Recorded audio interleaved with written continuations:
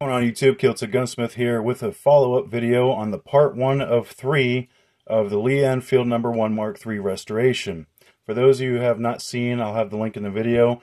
I did a revealing of a C-grade No1 Mk3 Enfield, just showing, casing what it's like to get a C-grade Enfield, if anyone was wondering what it's like to actually see one that's not from RTI, trying to show them off or not giving accurate pictures of what a C grade actually looks like.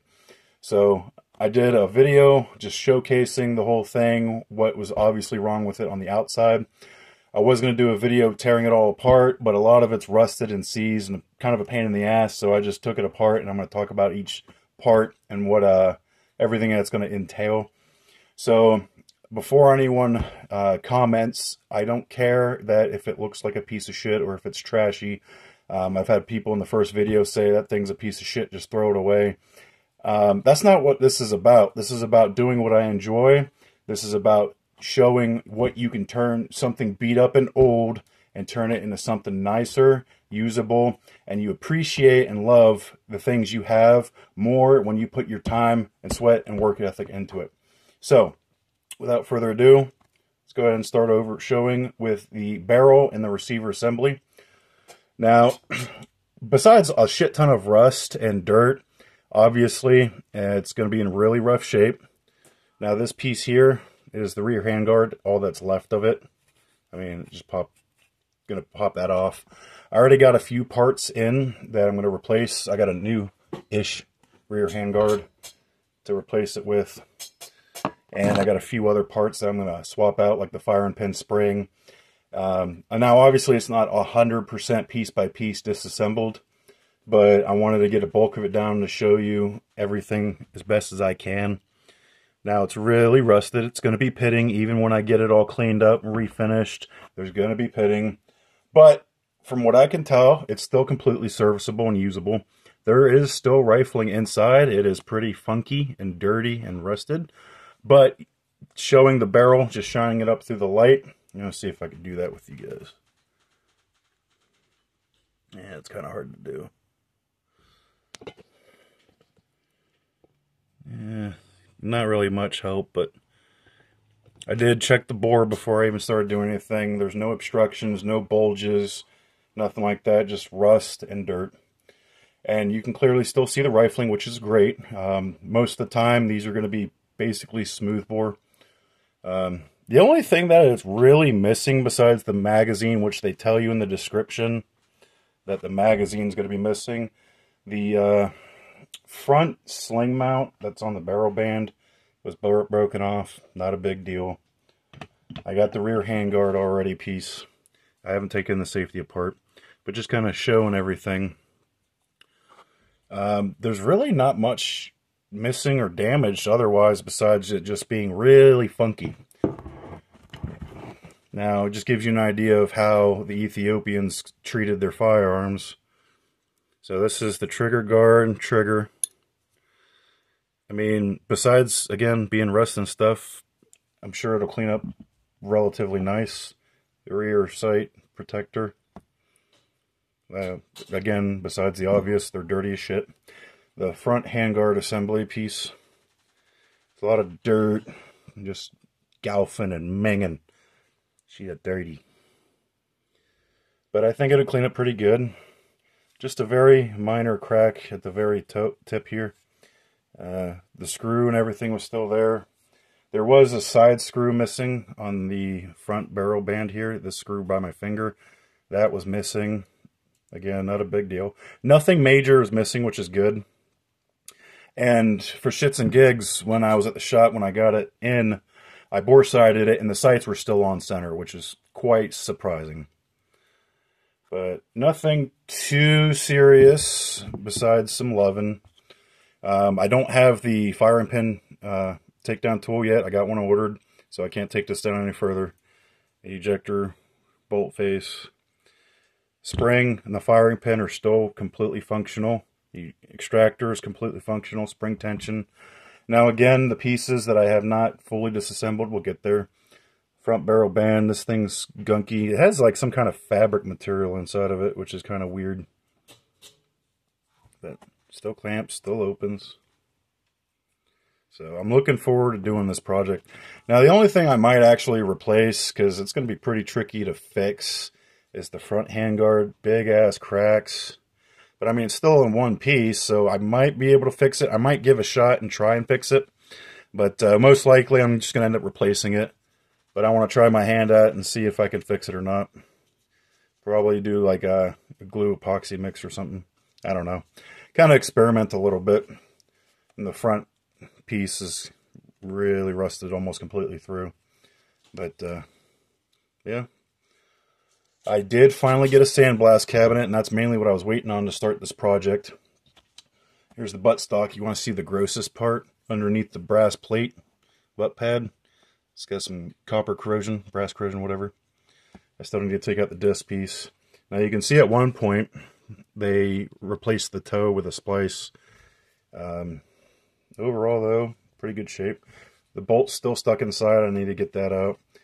Some cracking on the left side of the stock. Nothing too deep. It's just Ethiopia, a hot, dry ass country, and they just store these in giant metal warehouses. So again, many years of neglect. Biggest pain in the ass was getting the screws out of this butt pad.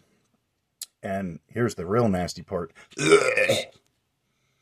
Look at all that gunk and corrosion. And nice thing about brass, though, it doesn't actually like rust. It just has some corrosion because steel and copper don't agree, so they corrode each other, kind of. And just to show you the small bits of screws and sling swivel and stuff. These are probably the most best shape out of all the parts, metalwork wise. And again, I'm showing you this piece. I already got a bayonet. I got a Ishapur 308 Enfield Indian one, and I got a bayonet that'll work on it. It's a reproduction, and it will fit on this as well. So I already got a bayonet ready to go. And show you the bolt body again. And when I got it out of the box after I ordered it, it was stiff to open up, obviously, but trigger pulled fine. Firing pins surprisingly decent shape.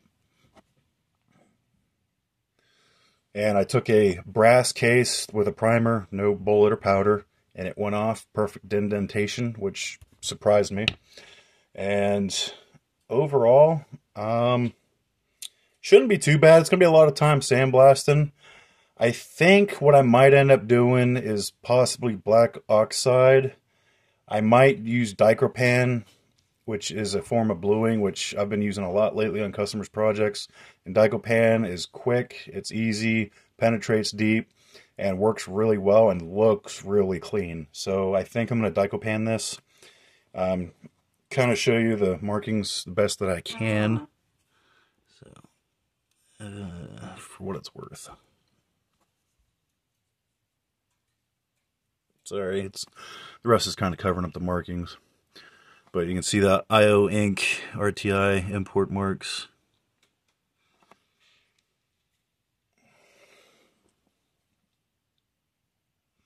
So I think this will be a pretty fun, neat project. So before you comment, throw it in the trash, be negative. I'm just going to ignore your shit because I ain't got time for the bullshit. If you like these kind of projects, I know some of you originally subscribed to me because of this kind of stuff. I'll try to keep out the content the best that I can. Been pretty busy with work and school, so trying to get content out as much as I can. I've been doing a lot of ration videos and shooting videos because they're easy to do, not as time consuming. But I figured it was about damn time to do some kind of gunsmith content.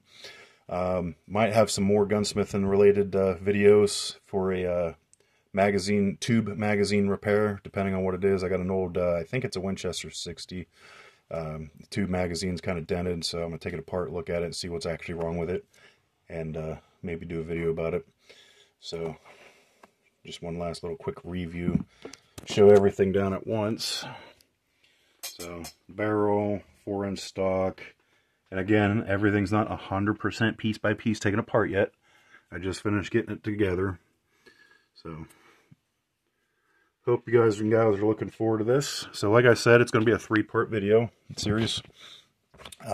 This is just the disassemble inspection, basically. And I also have fire pin spring, extractor spring. I have the rear fore end piece already.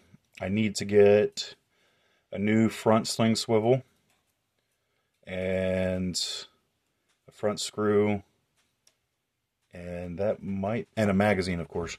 And that might be about it. But other than that, the rest is just going to be elbow grease, sanding, sandblasting, refinishing. And my second video will be about a midway overview, going over what I've done, what I still need to do, kind of show like the after the cleaning and sandblasting and sanding, like the prep work. And then the last video will be the end of the project, going over all the other stuff that I've had to go over. The little intricacies and details and stuff that I did, or what I didn't have to do, whatnot. And then, of course, the shooting. See how it shoots, see how accurate it is, do it at like a 25, 50 yard, and then 100 yard and target, and see how that comes out. I'm not expecting it to be in sub-MOA. Obviously, these guns weren't really sub-MOA for the most part. I mean, they could be accurized and stuff, but this gun I just got for fun, to get practice, something I can shoot. I intend and have already casted for these before. I've had a 303 before, and I cast my bullets, so casting will help a little bit due to the rifling deterioration.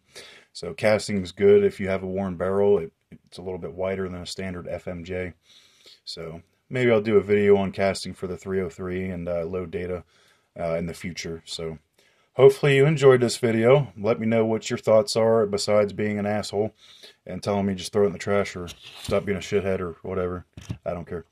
I enjoy this stuff. If you don't watch my content, plain and simple. I've had to tell people off before. I don't care if you don't like my potty mouth. You know, dumb shit as usual. Go watch some liberal stuff if you get sensitive over every little thing or whatever. If you don't like guns, don't watch gun content, plain and simple. But I'm just yammering at this point. So thanks again, and hope you guys enjoyed. And stick around, like and subscribe if you want to see the midway and final video. And then once I get a chance, I'll put what it looked like completely together after I unboxed it and took it out, and just kind of talk about it for a minute. So see y'all later. Have a good one. Be safe.